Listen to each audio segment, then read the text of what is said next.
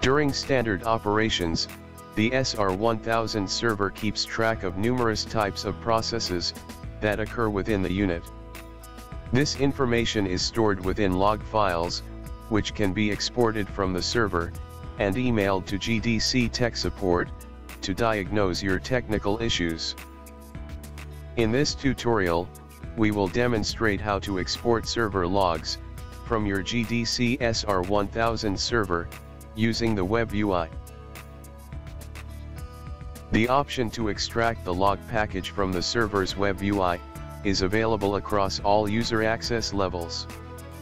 However, when logged in as the maintenance user, you get access to certain additional options, which we will look at during the course of this tutorial. To begin, let us log into the web UI interface. Select the access level as maintenance, and type in the corresponding password for the maintenance user. Click on the Login button. Once the server interface has loaded completely, click on the Configuration tab on the top menu bar. Next, click on the System submenu, and scroll down to the Log section.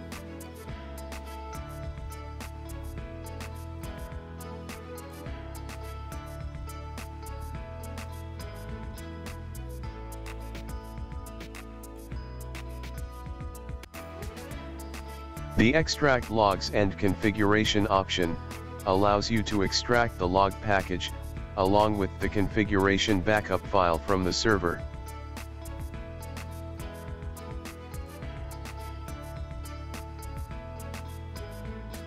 After selecting the time duration for which you require the log package, the Generate Logs button will be enabled. Upon clicking it, a pop-up window will be shown to display the log extraction progress.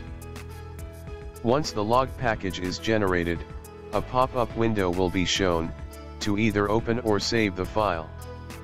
Select the Save File option to download the log package to the default Downloads folder of the web browser, which is being used to access the web UI.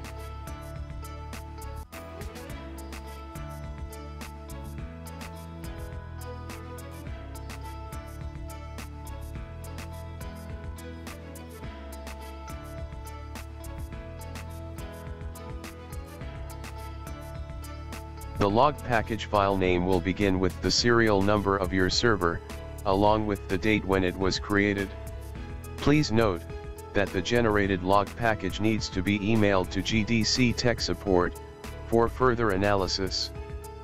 In case you are unable to send a log package due to file size restrictions on your mailbox, you may alternately use an online transfer or cloud service to do so.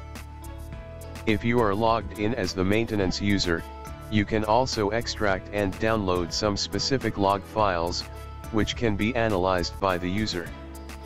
However, these options will not be available to users with user and technician access levels. In order to generate the performance and the SMPTE log files, you need to enter the from and to date time values before clicking the respective Generate button.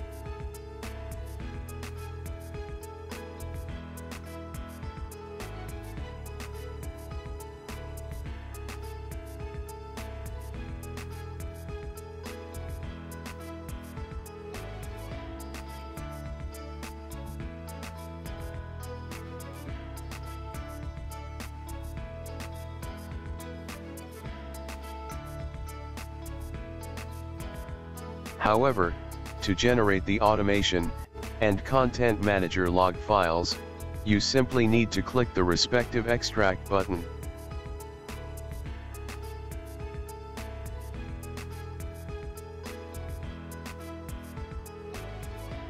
When any of these log files are generated, a pop-up window will be shown to either open or save the file.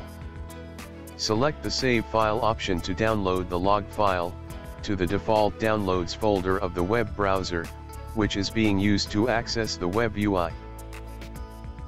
Simply extract the compressed log files using a file archiver utility, and then view their contents using a text editor. This tutorial is now complete. Thank you for watching.